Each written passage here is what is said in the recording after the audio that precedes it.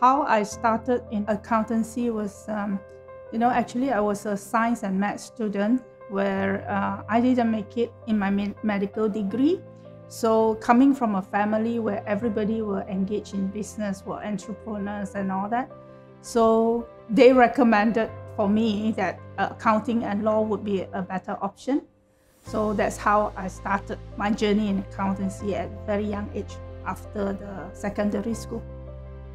When I was in the university in London, all my professors and most of them, my friends in the circle of friends and all that, they recommended that once you pursue this line, accounting, finance and law, it would be more better for the career is to get ourselves passed through a certain professional bodies, and CGMA came along as one of the recommended professional courses by my lecturers and my friends.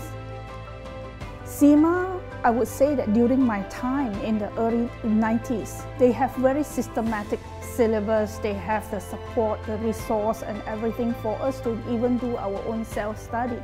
So that's how I utilize my time properly while working, and I actually study that part-time due to the busy schedule because I was engaged in so many organizations at the time. I didn't manage to take the time to go and finish my exam. It was much later on that I finished the exam and actually on board as a professional member. Accounting is not just study, academic and qualification. In fact, it is the first step into a learning journey. As for me, I have been witnessing using accounting, finance and law into many parts of my career.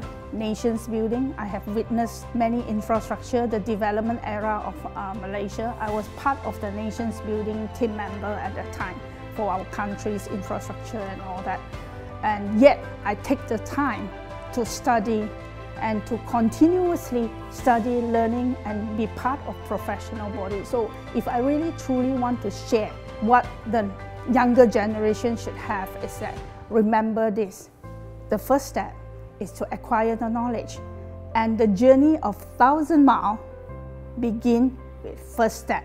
If you focus, you manage the time well, there will be limitless boundaries, opportunity where you can tap on from the knowledge you already have.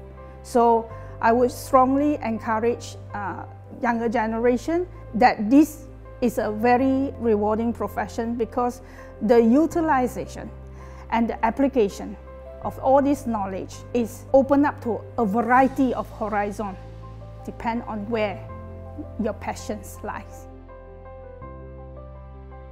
Hi, I'm Aida Lim Abdullah. So I have many professional qualifications.